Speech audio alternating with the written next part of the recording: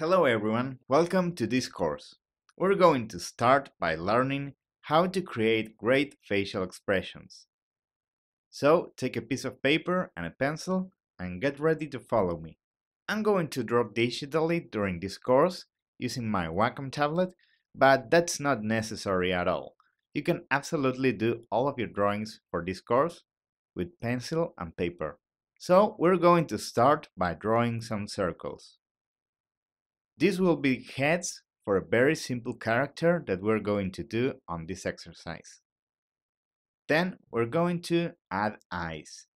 You can do either entire eyeballs, which are more expressive, or just circles, which are much simpler.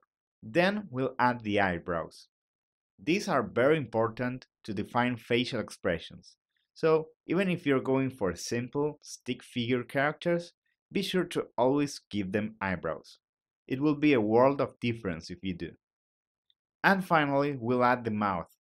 This is the bare minimum you need to create an expressive character. You can get away without noses or ears or even hair, but if you don't have any of these elements, your character will look inexpressive and lifeless. So, if you don't know how to draw, this is all you need to know. So, let's play around with the expressions. Let's start with just the eyebrows. As you can see, they are very expressive. You can create a wide range of emotions by changing the position and angle of the eyebrows. Also, you can have asymmetrical expressions, meaning each eyebrow is going to do a different thing than the other one.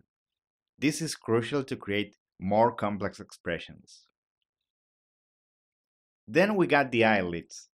Have in mind that we have two eyelids, the top one and the bottom one. There isn't really a lot that eyelids can do. The top eyelids can drop, while the bottom eyelids can rise a little bit. And we can also have, of course, both closed at the same time. Eyelids aren't as versatile as eyebrows, but if you combine both, you get a very wide range of expressions with these two elements alone. Look at all these different faces and how different an expression can be from another by just changing a small detail. Finally, we're going to add the mouth. The mouth is very versatile, it can do a lot of different things, so feel free to experiment with this one. You can have a lot of different options. The possibilities are endless, so be sure to practice. Now, this is going to get really interesting. Let's combine all the elements and see what we can do. There are literally thousands of combinations you can do, so be sure to experiment and don't settle with a bland, generic expression. Play around with these and have fun doing weird, custom expressions. You'll be amazed at what you can do with only these three elements. Try filling an entire page or several pages with different expressions and be sure to practice a lot. And once you feel you're ready, move on to the next video. We'll be designing our character there, so get ready to draw some more.